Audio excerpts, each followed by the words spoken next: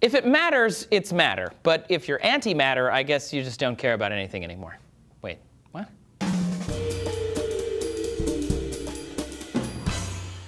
Hey there, Family Matters. Trace here for DNews. Thanks for watching. Matter is everything around us. It's you, it's me, it's the tree, the rock. It's everywhere, even the land and the ship.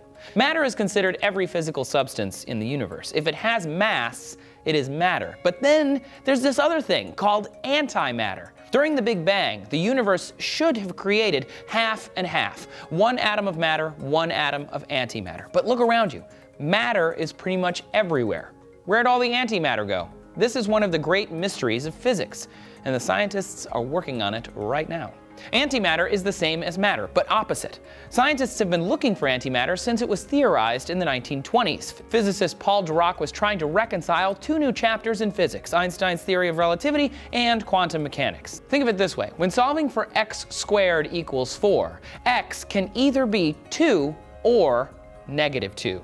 Up to this point, physicists had spent most of their energy, physics joke, on the positive solution, but not on the negative one. But since both give you the same result, antimatter must exist. Obviously that's very simplified, but that's the idea. So if you picture hydrogen, one positively charged proton, one negatively charged electron, that is matter. Balanced and simple. Antihydrogen is made of a negatively charged antiproton and a positively charged positron. This evil antimatter twin version has the same mass, by the way. Experiments with antimatter in the journal Nature from November 2015 found that antimatter behaves exactly like matter, which is actually confusing.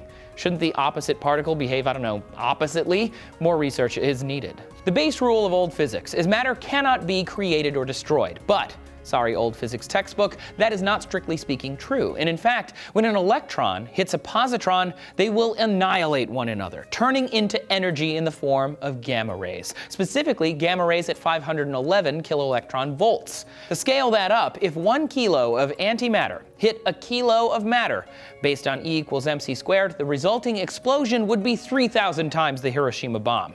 So, new physics, energy cannot be created or destroyed, because matter and energy are the same. This is like the principle of Star Trek's replicators and their transporters, Earl Grey, hot!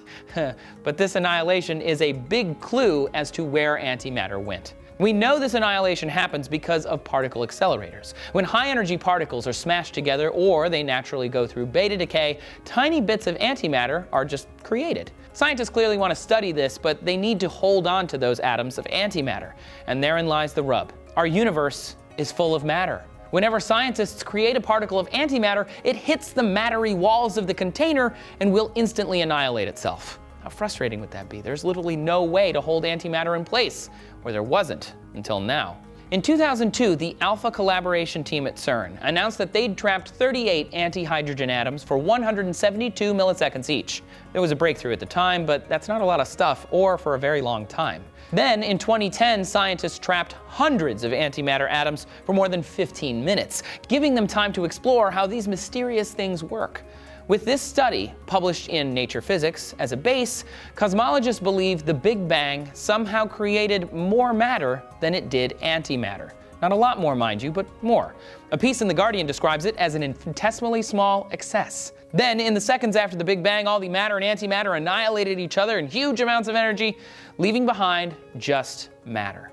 Of course, that's a hypothesis, but so far the lack of asymmetry, or the fact that matter and antimatter seem to behave exactly the same and not different, is super confusing for scientists. If there was asymmetry, then they could predict why the matter survived this great annihilation. But so far, they don't know. One study is currently using supercomputers to try and find out the tiny differences between matter and antimatter, so maybe we'll see soon.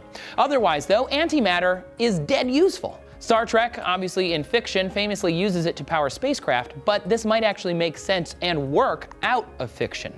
Closer to home, though, antimatter could be combined with traditional nuclear technologies, which could kick off fusion reactors. Positron emission tomography involves putting these antimatter positrons into the human body, knowing that they will annihilate and emit that predictable 511 keV of gamma rays, revealing tumors and mapping the patient. 1.1 million people went through PET scans in 2005 alone. And with a little more energy in the right place, those antimatter annihilations could even be used to hyperlocally treat cancer without harming surrounding tissues. Look guys, matter matters. But it's not just about matter versus antimatter. There's also states of matter: solid, liquid, gas, plasma, and there might be a new one too. Julia looks into a possible new state of matter here. The researchers created a new type of material that could change the way we make electronics. This metal does all kinds of things. It acts like an insulator, superconductor, metal, and magnet. But its superconducting properties are the most interesting. After all this research, I am so pro-antimatter. But what do you think? Does it even matter? Let us know in the comments. Subscribe so you get more DNews. We'll see you next time.